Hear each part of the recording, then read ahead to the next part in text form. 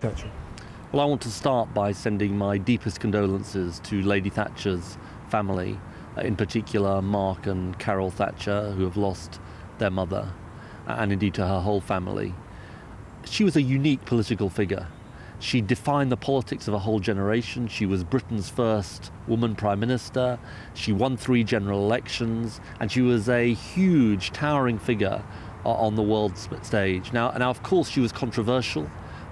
We disagreed with much of what she did as a Labour Party, but we can disagree and also hugely respect her extraordinary achievements and her extraordinary personal strength.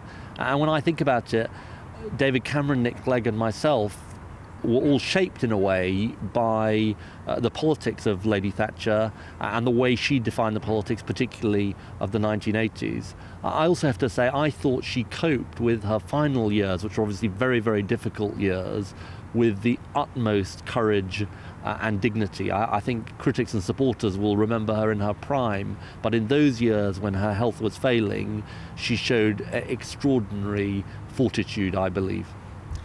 For a whole generation of Labour supporters, Margaret Thatcher was not just a divisive figure, she was a hate figure. And there may be people in the Labour Party who reflect those views today and in the days ahead. What would you say to them?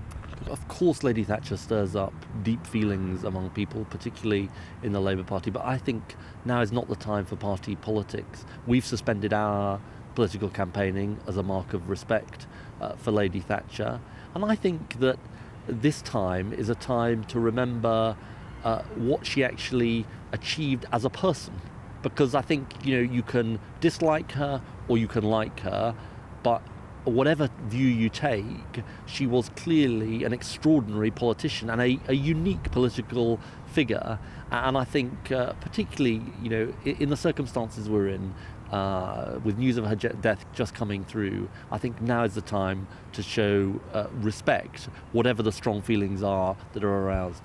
You acknowledge her personal achievements. Are there Margaret Thatcher policies that you personally and the Labour Party once violently objected to, which you would now acknowledge were probably right? I think Tony Blair has said that some of the things that Margaret Thatcher did were retained by the last Labour government, but I disagreed with lots of what she did. But as I say, I think actually today is not the time to be talking about disagreements. She is a controversial figure, but today is the day to be remembering somebody who's passed away, somebody who was an extraordinary strong political figure, an extraordinary figure who shaped British politics, and that's what today is about. And also our thoughts being with her family, who will be having deep sadness at this time. Can you acknowledge that some of the things that you did agree with on, are there subjects that you would be prepared to talk about now as being Thatcher policies which are now mainstream?